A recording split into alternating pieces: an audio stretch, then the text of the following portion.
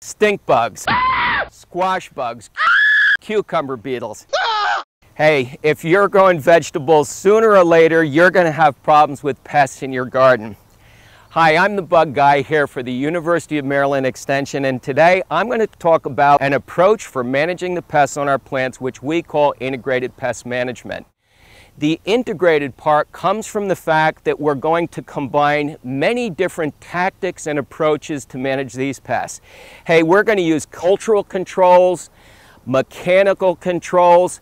We're going to use Mother Nature's hit squad. We call that biological control. And when we have to use pesticides, we're going to try to use the ones that are most environmentally responsible. And in this way, we can produce really healthy, safe vegetables to eat.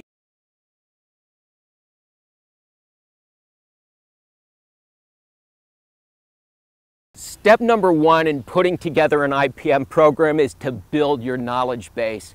Learn about your plants, learn about the proper culture, rates of fertilization.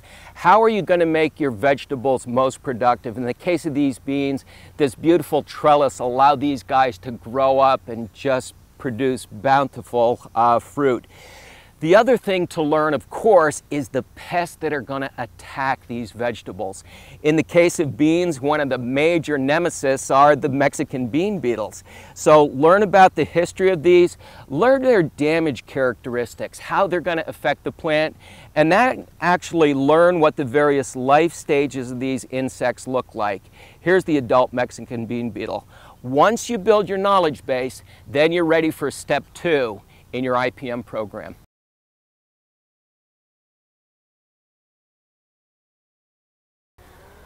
Monitoring is the second step in building an IPM program. Monitoring means the regular inspection of your vegetables, and what we're looking for are symptoms and signs of insect activity.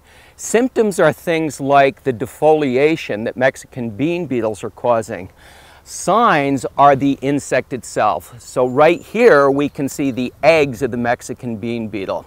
Sometimes using a hand lens can really help us see very small insects and their eggs, or even mites that are on leaves.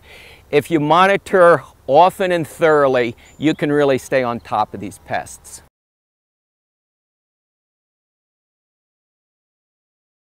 The third step in building an IPM program is decision making.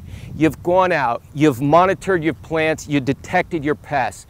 Now you have to decide if and when it's time to treat. In the case of this tomato, hey, there are a few aphids on the leaf, but guess what? There are some ladybird beetles eating this thing. I'm not doing anything at all. But in the case of this squash vine, I think I see some squash vine borer in here. A single larvae could kill that vine, so I'm going to have to do something right now. Decision making, that's the third cornerstone in building an IPM program.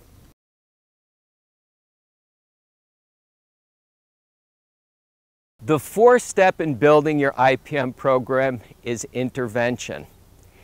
In this case, we're going to use a floating row cover as a preventive tactic to exclude pests.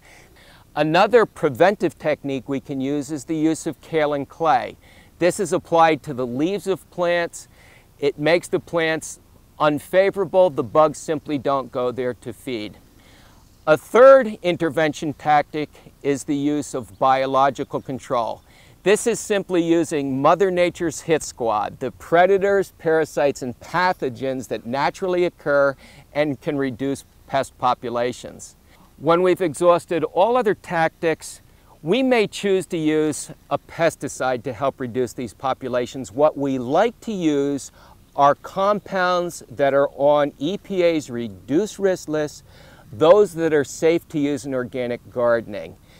Always read your insecticide label and always be careful when you apply pesticides.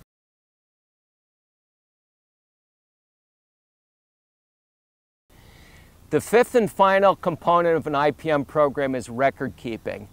Record keeping is used to simply keep track of what you saw in your garden and when you saw it. This will help you be prepared next year to figure out when you need to intervene. Also keep track of how well your interventions work. In this way you'll know if a biological control or a certain pesticide that you used actually did the job. Record keeping is the fifth and final component of a sound IPM program.